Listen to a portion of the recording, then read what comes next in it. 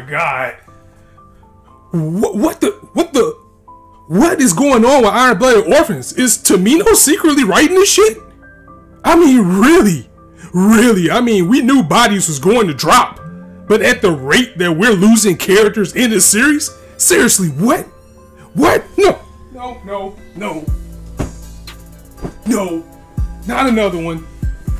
Oh. I haven't seen this many people die in a Gundam series since Victory Gundam, Gundam Zeta, old school Gundam with Tomino. This guy, who's writing this series? This is like his protege or something. I mean, kill them all is pretty much going to be the tagline for this series because nobody's making it through. I mean, let's be real here. We knew we were going to lose characters. At the very least, we still know that we might lose Mika.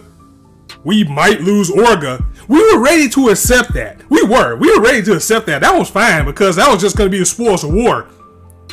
Shino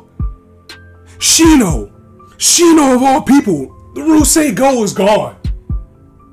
Oh, the shining glory, the smile of the team has just been taken out in this episode. We didn't even need to lose Shino. Like Akihiro, if he died, then yeah, we would kind of be happy if he died because everybody that he loves is gone anyway. He could have been reunited with them. We would have expected that. Shino was supposed to be the guy to make it to the end, the one that tells everybody to smile, at least we're still alive. The person that probably could have told the story.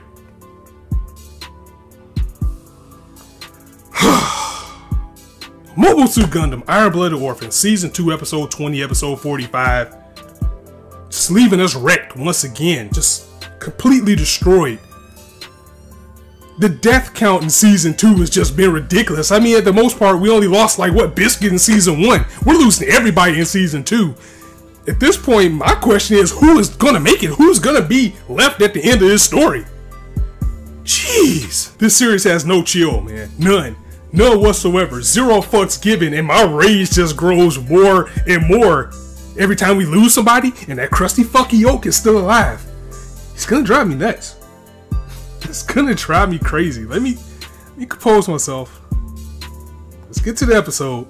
Bring it down, Scott. Here we go. Well, if anything, we have to commend Rustal. You have to. This man's mind is off the charts. He is a general or whatever position he is for a reason, because this plan that he put together was exactly what he needed to take down Tekkadan.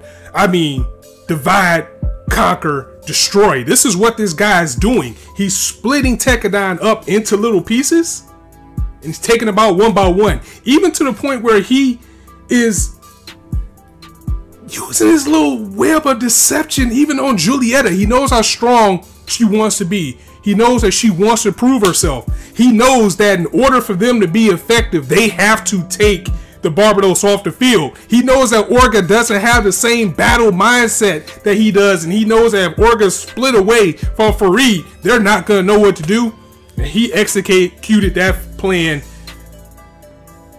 I mean, I had lots of words of how flawless this plan was for Rustal. I mean, in all intents and purposes, this guy's the bad guy, but he is the smartest tool out there. He is the king chess player right now because he divided Tekkadan up. He sent Julieta using her rage to distract the Barbados, basically to keep the Barbados distracted while he took out the fleets little by little.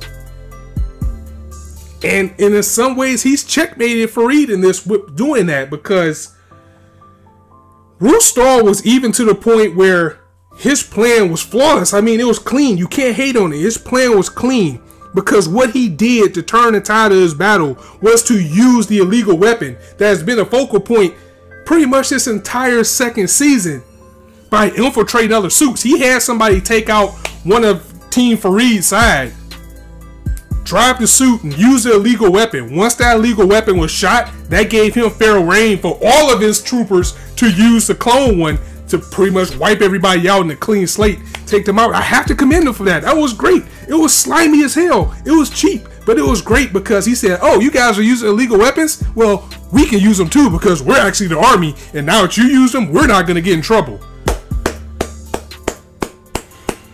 Well played, Rustal. Well played. And Orga, he doesn't know what to do out there. All he knows is to charge forward and wait for Farid's, you know, assistance or his instructions on what to do next. All they know is that this is their last battle as Tekkadan. They win this battle, they're free, they can do what they want. He even said, you know what, we win this battle, then we can do whatever we want. All the money, all the girls, whatever you want. And I love Akihiro's line. What he said, he was like, Orga said, you know, all the money, all the girls. He was like, don't have one, don't need any. That's my boy right there. He's out there to fight. My girl's dead. I don't need no money. I save all my money. I mean, you cannot not love how much pure rage, anger, and fight that Tekkadan has, but at the same time is their downfall too, because they're going against a military power unlike they've never seen before with Rustal. And Rustal in this chess match of wits between him and Farid, Rustal is clearly winning right now. He's even doing things to retreat to get everybody to say, wait a minute, why they're retreating? Should we follow after them? Should we retreat too? And right when they had their defenses down, that's when he started railing fire with the illegal weapons. The main Tekkadan ship has been taken down. They got everybody out. Shino had a broke arm because he got hit with the illegal weapon.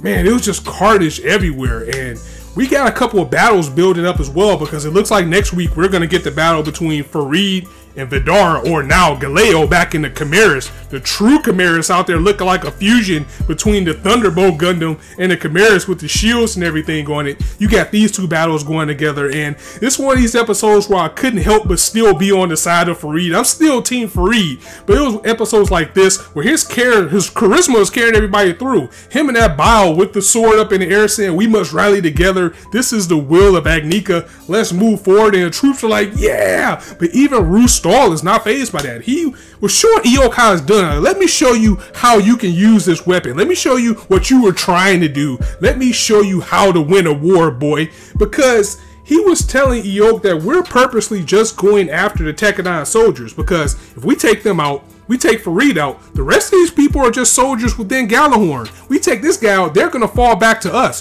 Why thin our ranks while we can have them join our side? I mean, I was blown away by the strategies that Rustal was pulling off in this episode. And we got the battles coming next week. Again, we're going to have Julieta versus Barbados. Again, because she just keeps getting in his way. And Mikazuki's going to get pissed. He's going to stop fucking around with her and be like, you know what, I'm just going to wipe her off the map.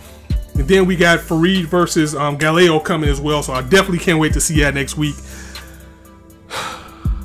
And now we need to get to the rough stuff. Now, something I usually don't focus on, and it's fine because Sunrise gets a pass. Sunrise usually consistently pumps out quality, but the animation was very lacking in this episode. A lot of times the derps were real with how the animation looked. I mean, especially like the scenes with Mikazuki and Julieta when they were battling, that just looked bad. I mean, it doesn't bother me in the least, but you know, bad animation is bad animation. It must have been really bad if I noticed it, because some people see it right away. I was just noticing this episode that the animation wasn't at its best, and coming towards the end of the series, I'm a little bit worried about that.